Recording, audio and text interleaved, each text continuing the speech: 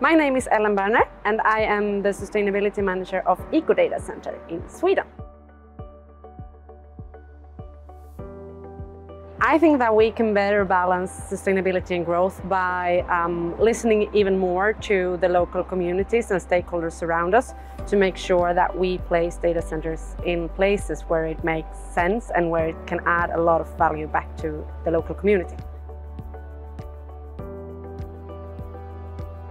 I think that the thing that is missing most when we discuss sustainability in the data center industry is how data centers are pivotal in actually transforming into a sustainable society. So how can the development of AI and the whole digitalization actually enable more sustainable and energy efficient living for all of us?